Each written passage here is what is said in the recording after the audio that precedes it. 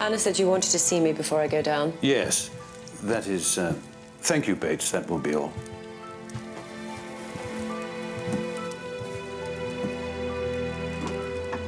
You know I've invited Granny and Isabel to dinner. I didn't, but... Well, the thing is, there is a letter for you from Matthew. What? Where was it? Hidden in a book in the office, and so it was overlooked. They finally got round to packing up his things and brought them here this morning.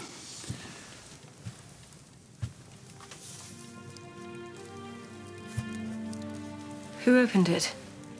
It wasn't sealed. But you've read it before me. Yes.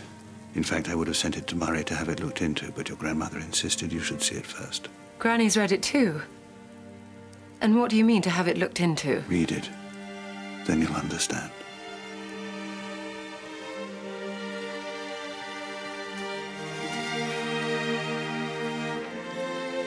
I don't understand. Did Matthew leave instructions after all? He left a letter. He wrote it before we went to Scotland. Well, where has it been? Concealed in a book. They only dropped it off today.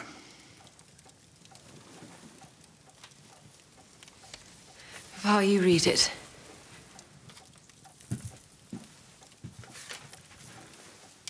My darling Mary, we are off to Donegal in the morning, and I have suddenly realized that I've never made a will or anything like one, which seems pretty feeble for a lawyer, and you, being pregnant, makes it even more irresponsible. I'm afraid I have to agree with that.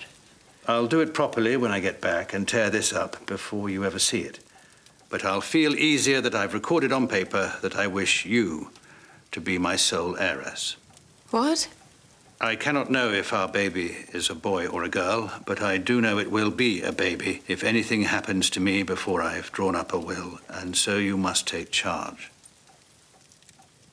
And now I shall sign this and get off home for dinner with you. What a lovely, lovely thought. Matthew. Now you see why I didn't want to read it. But surely it must be legal. Or do they have to be witnesses? But it was witnessed by 2 of his clients, which is why no one in the office knew it existed. Then it's settled. Nothing is settled. This is why I wanted Murray to check it first. Whatever Matthew's intentions, it is not a will.